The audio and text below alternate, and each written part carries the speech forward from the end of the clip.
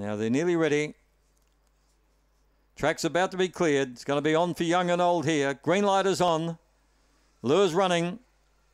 Favourite out of the red, Dunkirk. They're off.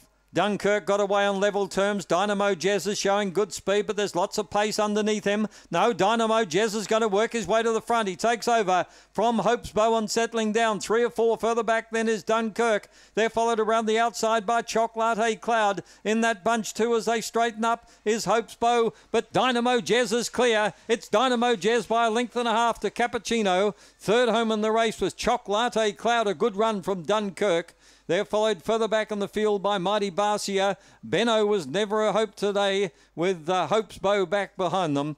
22.59, 2 out of 2 at this track for the very smart Dynamo Jazz, number 5. He had to work to head the 4 inside him, but he got across. 5, 6, 8, and 1. 5, 6, 8, 1. So that Quinella, Cappuccino, and Chocolate Cloud, it nearly got